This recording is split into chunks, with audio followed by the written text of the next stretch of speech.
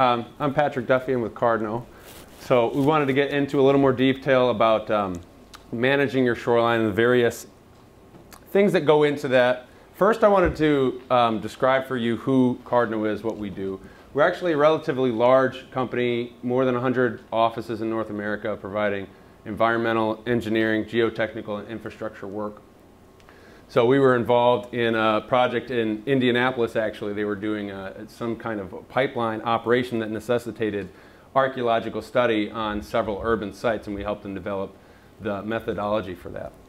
My branch of Cardno provides full scope ecological restoration services, from consulting and assessment, design, implementation, and follow-up. So on the consulting side, two of the more pertinent services that we provide include wetland delineations and permitting. So I was working with someone last year who, he was a developer. He bought a house, he wanted to flip it. He needed to tie into a storm drain. He got a permit with water and sewer. He tied into the storm drain and then found out later that he had not gotten the appropriate permits. He called us right away. We did the appropriate delineation and restoration work, and his work was still delayed about 6 months. So we find that people are benefited from contacting us up front and having us consult for them whenever you're doing something that may impact a wetland area. And we do that in, there's other forms of that type of work on varying scales. So mitigation banking is interesting in that it's basically looking at a potential development. And the acronym there is the Great Miami Mitigation Bank, which is one that we did in Ohio. They're looking at doing a 350-acre metro park. So they have to look at where might we put that park and how much wetland damage would be incurred by doing that park. And they have to plan for offsetting that damage by creating or rehabilitating wetland area elsewhere. So we helped design that for them and did a geographically explicit database and management plan for them and that. And natural resource damage assessment, which is an NRDA there, is kind of a different flavor of that, involving maybe you're doing an oil drilling operation and you're involved with NOAA and having to assess what potential damage is incurred and how that might be mitigated. We also do a variety of species assessments. So Eric mentioned using an EPT index, Ephemeroptera, Trichoptera, Plecoptera, stream macroinvertebrate, measurements of water quality. We do that. Plant surveys, bird surveys, reptile surveys, fish surveys for a variety of management planning needs. And then of course we also do the actual implementation of restoration efforts, always in conjunction with our native plant nurseries. So we provide custom seed and plant mixes to fit the site, to fit the budget, to fit client expectations. So we offer many services. Some of them include invasive species management, native landscaping and stormwater management, so implementation of a rain garden or a bioswale, a detention basin, a retention basin, the design, construction, and maintenance of those. And then shoreline management, shoreline erosion control, and rehabilitation is another service that we provide. So, having said all that, one of the main issues that you deal with as a riparian property owner is invasive species. So I thought the best way to get into that is to define what makes an invasive species invasive in the first place. And my favorite way of describing that is by using the enemy release hypothesis, which basically says that you have, say, garlic mustard, for example, from Europe, and someone brings it here and plants it in their garden so that they can have it for their salads. But in doing so, now it lacks some of its native pathogens, viral, bacterial, or fungal. Maybe some of its predators, macroinvertebrates or vertebrates. So deer, for example, around here, love to eat oak and beech and do not prefer to eat garlic mustard. So you have a situation in which that invasive species is not being fed upon, and over time, it's another invasive species. They tend to leaf out earlier, they tend to senesce or drop their leaves later, they tend to reproduce very effectively, so they form a monoculture, and a monoculture effectively reduces structural heterogeneity in the landscape. Basically, it homogenizes the landscape in such a way that where there otherwise would be all kinds of spaces for varying species to equally compete for food and shelter, now there is one type of landscape. In the case of Phragmites, now you have a lot more red-winged blackbirds. for example. So it has a distinct negative impact on biodiversity over time. It can also have an economic impact. So Phragmites is, again, another good example of that because it can grow so tall that it obstructs your view sheds and has a direct negative impact on your property value. Having said that, I wanted to just touch on a couple of the common invasive species you'll be dealing with, which are listed here. I'll go through each one of them in a little bit of detail. So Phragmites is Phragmites australis, or common reed, introduced from Europe in the 1800s, likely through ballast water. And you'll find a lot of these were actually introduced sometime in the 1800s. Can grow very tall, but to add to what I've already said, it also increases fire risk on your property. So it's highly flammable. Flame lengths can be twice the height of the plant. Fire from Phragmites can spread very quickly. So it can be of concern. Also, when managing stormwater management devices like detention and retention basins, they tend to grow very well in those areas, and they put on a lot of biomass which dies, and over time, year after year, that partially decomposed fibric material clogs your drains, and they end up having to be dredged out, which is very expensive. So really the rule of thumb with managing invasives in that scenario and in other scenarios is to get on it as soon as you identify that you have a problem, because it only gets more expensive to deal with the longer that you wait. Speaking on managing, anytime we talk about managing a pest species, we talk about integrated pest management, which means to use all of the tools that we have available to us to manage that species. Chemical treatments work. Using herbicide will work on Phragmites as an example, but there are problems with just using that one treatment. You can potentially develop pesticide resistance as a result. You have to stick under EPA label rates when you're applying herbicide. You don't want to put too much chemical on the landscape. So we combine also mechanical treatments, which includes mowing. I've talked to a lot of landowners, recently in particular, who have tried their own version of using mechanical treatments and chemical treatments. So I talked to someone today. She mixed dish soap and salt and applied it to her cattail. And the plant that she applied it to looked very unhealthy. But the reason for that is likely because she applied effectively a salt on the leaf surface, which switched the osmotic potential, and it was just the plant was drying up. Water was being pulled out of the plant. But over time, over a large scale, it isn't really an effective solution, and you don't want to apply a bunch of soap into a wetland area, a bunch of antimicrobial product into a wetland area, particularly not without a permit. The mechanical treatments, I've spoken to a lot of landowners who have tried cutting Phragmites themselves, and most of them experience something like cutting their lawns, where you keep cutting it and it keeps coming back, and sometimes it comes back thicker and more widespread than it was before. And the reason for that is because of its hormonal control. It has a hormone in its crown, auxin, that can regulate the activity of hormones in its roots, cytokinins and gibberellins. So when you cut it, you're telling the plant to sprout, to spread further out from where it currently is, and it becomes a more costly problem down the road. So what we like to do that's very effective is combine a chemical treatment with then a follow-up mowing treatment, and do that year after year and keep monitoring the population. And as that declines, we include cultural control, which does include prescribed burning, but it includes choosing the right plant species for the site and cultivating the site in such a way that it facilitates the growth of native plants and does not facilitate the growth of invasives. So the more Phragmites grows in an area, it can alter the substrate in such a way to facilitate its own growth, which is called a feedback loop. And that's something that we want to avoid. I've listed biological control here too, and that's an interesting topic. To do biological control, essentially, we talked about the enemy release hypothesis. So you'd take a biological agent, a beetle, for example, a gall midge that would feed on Phragmites, and you study it and release it, and you hope that it feeds only on Phragmites. So what you want to avoid is releasing a biological agent that it feeds on a lot of things and decimates native populations. So it takes years of study before a biological agent can be effectively used.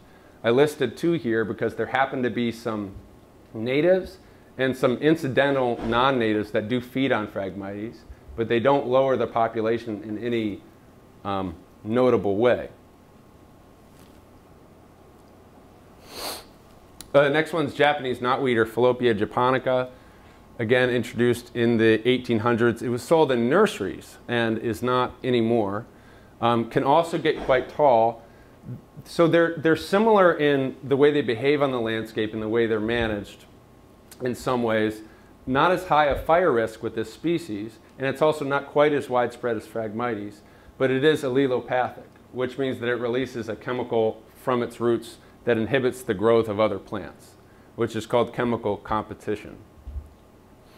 When we talk about managing this plant, we use similar methodologies. We found, though, and I've done some research on this, and there are several reputable sources that vary slightly in their recommendations, but we found glyphosate, for example, to not be the most effective means of controlling this. We use imidacloprid. So it can be tricky when trying to treat an invasive species, to choose your own herbicide, to choose the time of year that you're doing it, to try and do the work yourself. And most of the individuals who I talk to who attempt this aren't necessarily having a lot of success in doing so. The third one is glossy buckthorn. Slightly different in that it's a woody shrub. It has high seed viability, so it tends to spread more via its seed, bird spreading its seed, versus Phragmites. It spreads quite well through its roots. And I would argue it's easier to manage in that you can cut it later in the year, pile it, and apply smaller amount of concentrated chemical that affords you a greater degree of control over the use of the herbicide there. I was peripherally associated with a study that I thought was interesting, looking at a fen complex in the presence of glossy buckthorn, and they actually showed that where there's glossy buckthorn, it tends to take up enough water to lower the water table measurably, which means it's creating slightly drier soil conditions around the plant, which facilitates its own growth, which creates more dry soil conditions. So that's another example of like a feedback loop. Question for you? Yes. I've pretty much handled the Phragmites on my own with a chemical and things of that nature. Is the same thing, would the same thing work on buckthorn, which I've noticed is on my property as well? Tends to be that triclopyr works very well, and triclopyr is specific to broadleaf plants, whereas glyphosate is the more common thing that people use, but it's non-selective. So it'll kill quite a larger number of species. So Good. I'm sorry? So brush be done, right? You know, I couldn't tell you the name of the ready-to-use formulations because that's not the types that we use. I'd have to look into it. Poison ivy killer. Another one is purple loosestrife. Introduced as an ornamental. Sources say it can grow taller than I've observed it to be, but it states that it can grow up to 10 feet tall. Oh, you've not seen that though, right? No. I've seen one. You have. You? Yeah. Really? It was massive. That's what the research suggests. We don't tend to find them quite as tall. Higher seed viability. I think what's interesting about purple loosestrife, one of the interesting things about it is you can actually hand pull if you don't mind getting into the wetland area. But in this case, they actually did find biological control agents that were effective that were released in 1992. So a couple of leaf-eating beetles and a root-boring weevil. And the intention for that obviously is not to get rid of purple loosestrife altogether. It's to reduce it to a population level that's similar to its native analogs. It's similar to the native plant community so that they're sort of coexisting. Because getting rid of an invasive plant, extirpating it, isn't feasible, is almost impossible. So that isn't generally our goal in management. And it worked. I've been on Deer Lake for years. I had the most beautiful stand of purple loosestrife before I knew it was so bad. The beetle came along, gone. Fantastic. But they're shooting up few every once in a while around the lake now. I thought it was because the beetle had run out of food that it liked, what it liked to eat, and that's why we don't have beetles anymore. The beetles are coming back though. Are they? Yep. There's some- You don't know that? Okay, I was Pre- just curious. What I do now is I saw one last summer. Oh, Cut yeah. it and I dab it. That's good. That's it. There tends to be a predator-prey cycle, so they go in waves. Yeah. But I all of thought the it was personal- beautiful at one time. I really Yeah. did. All right. Well, that's the hope for many of these invasive plant species that we deal with, is that we can develop biological controls that can be cost-effective and manage them similar to this example with purple loosestrife. So dealing with invasive species is just one of the issues you deal with managing shoreline property. I think that's going on automatic. So we want to talk about a few other issues that are involved in shoreline management. And Eric actually touched on this a little bit, but common issues that I want to talk about: invasive species, aquatic ecosystem degradation, and erosion. And that's just a picture of eutrophication here, where you have excess fertilizers or sewage leaking into your lake and forming algal blooms that leads to anoxic zones that can kill off fish and other animals living in the water. The leading causes for this: poor stormwater management, reduction in native vegetation, and fertilizing of your lawns. Also, seawall construction is a problem that I wanted to touch on as well.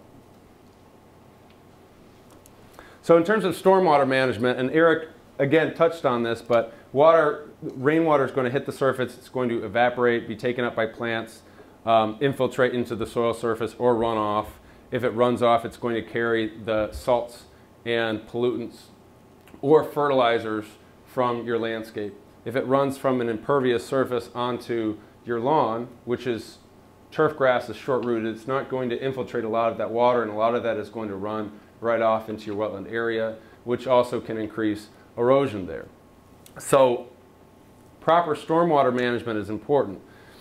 It can mean planning for infrastructure as far away from that wetland area as possible. It can mean also, and this is more of a cost-effective means, is planning a riparian buffer of native vegetation and considering bioengineered controls to manage that stormwater.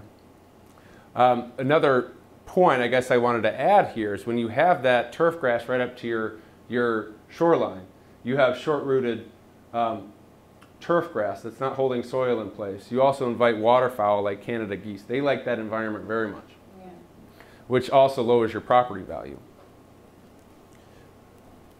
And actually, in terms of stormwater management, you can plan for rain gardens at your water's edge as well. That's something that you can also implement that can add property value.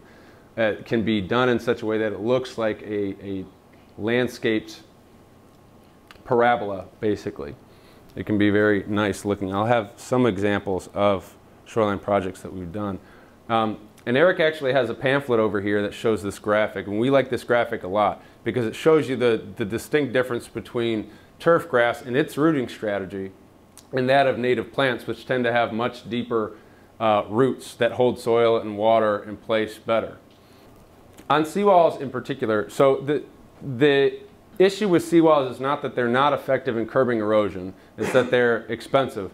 And when the wave action hits against the seawall itself, it travels downward and it travels outward. When it travels outward, it scours around the edge of the seawall and causes erosion there. When it scours downward, when it heads downward, it scours the substrate at the bottom. And that disturbed soil environment often provides a competitive opportunity for invasives like Eurasian water milfoil. We've also seen seawalls constructed poorly, which does happen on occasion, where they were designed to have sand backfill behind the seawall, and instead this person was trying to cut costs, and they did partial sand and partial soil from on site, which was high in clay content. The clay content didn't have the pore space and compression capability that it was meant to have, and so the seawall itself is taking more of the erosive forces from that water environment, which makes it more likely to fail over time. Also, if they're not constructed correctly and the scouring at the bottom eventually can lead the toe of the seawall to fail as well. And ecologically speaking, this wetland-upland interface is important for many species in order to complete their life cycles. Turtles need both the wetland and the upland to complete their life cycle. So when you put a wall in the way, they're not able to do that. So it has a distinctly negative ecological impact. I have a question. Yes? Will a riprap wall do a similar thing, or is it? So a seawall is an engineered control. We were going to talk about bioengineered controls, which are kind of somewhere in the middle of just plants. Riprap is maybe closer to an engineered control. But we often use riprap. It just depends on the erosive forces at play. So, and that's actually what I was just going to touch on there. When we talk about curbing erosion, we always talk about a native riparian buffer because those plant roots hold soil in place. We also talk about other bioengineered controls. And I just wanted to give you a definition of that because I thought that might be helpful. So bioengineering is an applied science that combines the use of engineering design principles with biological and ecological concepts to construct and assure the survival of living plant communities that will naturally control erosion and flooding. So what's more than implied in that is that we rely on native plants and native communities in order to stabilize these riparian environments in conjunction with other materials. So those other materials can include riprap. The material that we will choose depends on the erosive forces in part. So if we're dealing with a high energy environment, we need to possibly incorporate some riprap in that environment to stabilize the shore. But we're always looking at the costs versus the risks. If we have a situation in which native plants alone could do the job, or maybe it's a situation where we're comparing some riprap and native plants and core material, which is a coconut fiber that's designed to be biodegradable over time. We consider carefully what the risk is of using this versus that option. What's the ecological impact of using riprap or seawall or just native plants, native plant roots? And then cultural issues here refers to what do people expect to see. Sometimes on a shoreline people want a clear view shed with very short growing vegetation like turf grass, and we can work with that. We can work within those expectations and with budgetary expectations to put a custom seed mix that's low growing that still does its job at holding soil in place. So to that end, what I was hoping to do was show you what some of these bioengineered controls look like. Give you some pictures of some of the projects that we've done so that you get a clear picture of this. So first being soil lifts in conjunction with other techniques actually. So here's a high wave energy environment. And so we use riprap at the toe and then brush mattressing. There. Brush mattressing, which is where we laid down brush on the soil surface and anchored it down. And then we vegetate it so that over time you can't see that brush at all. It's simply holding soil in place. And then we encapsulated soil in this coconut fiber material to hold that in place and did it in a stepwise function so that water coming upslope down in the wetland environment is slowed and infiltrated, and we vegetate this entire slope. And on the next slide I'll show you what that looks like. This is another example using high tensile strength core log in a stepwise fashion for the same purpose. Over time, it should fill in and look something like this. And the seed mix here was chosen based on the site. And it's a very natural looking site. It's not someone's backyard. It's not necessarily high in flowering, in forbs, in color, pretty flowers, showy flowers. It just depends on the expectations of the property owner and the forces at play there. Here's a better example of brush mattressing where in this case we used core log material, erosion control blanket material, and brush mattressing, and you can see how that's anchored down. And then it's all vegetated so that over time it just looks like plants next to a stream. Andrew, what's the scale there? What are we looking at? How wide is that waterbed? That waterbed is probably 4 feet wide or less. That's a small scale. Without very much wave action. I'm just, you know. That's a comparing- low energy environment, yeah. Because, I have experience with the core logs. Bob and I did it 12 years ago on our 90 feet of our shore. And with all of the wave action, and we put the grasses in, all the native plants. Mm-hmm. But at this point, you can see all the roots of the plants, thank goodness. But it is not a very attractive site. So I want to, may I ask a question? Yes, of course. Because we have a section of only 17 feet to do that is adjoining to neighbors. Mm-hmm. What do you know about enviro blocks to plant in instead of the core logs? I have limited experience with Okay. enviro blocks, but I know people that I work with that do. I'd love to get in touch with you after and get you some info on that. I went off to my own personal That's no problem. Actually, over the last 12 years, we've done, as land managers, a lot more work with this core material and with these bioengineered techniques, and we've learned a great deal more. And so the likelihood of a poorly performing project is significantly lower than it was a couple of decades ago when maybe they were first using these materials. The reason we even have riprap here may be because there's a risk of flash flooding here. And the erosive forces that could be at play don't reflect this current small stream, which is what I suspect is the case at this project site in particular. The next one is a log vein. So this is something that can be used on a lake situation. You might put a log jutting out into the lake if you have a problem with sediment transporting laterally along the lakeshore. And effectively, you put a log or a rock or riprap out into the stream environment or lake environment and anchor it down. And it, in a stream environment, it directs the flow of the water to avoid, in this case, erosion to this shore, this boat launch area here. In a lake environment, it can help avoid transport of silt downstream or laterally along the shoreline of the lake. And this is another material. This is Silt Socks is a brand, but there are a couple of brands that they look like pantyhose. They're basically tubes of plastic type fibrous material that you fill with something like soil media that you then, so they're very heavy and heavy duty. They're not designed to be biodegradable. They can be placed at the toe of a stream or wetland area to stabilize that environment. They differ in that it's more energy intensive, more costly than core material, and not biodegradable. So not quite as environmentally friendly, but quite useful and effective in curbing erosion.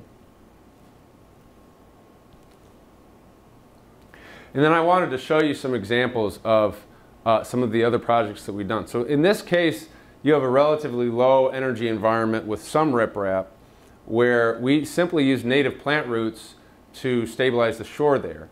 In this case, this is about a 50% mix of graminoids, so bulrush and grasses and sedges, and 50% mix of flowering plants here. In this case, the landowner chose something that was much more heavy in flowering plants, and you have this very pretty arrangement of flowers and a reasonable shoreline buffer here around this pond. And in this third example, this is just it's maybe a cheaper seed mix utilizing riprap and a graminoid heavy mix, so grasses and sedges on this hillside here. The last example I wanted to show, after a remediation project, remeandered a stream utilizing heavy strength core log and erosion control blanket. And this is what it looked like during construction. And 3 years later, this is what it looks like just before we remove the stakes from that area. So you can't see the core log, you can't see the other materials that we put on site, and that's the intention, is that it'll fill in and look like a normal native plant community that's ecologically beneficial.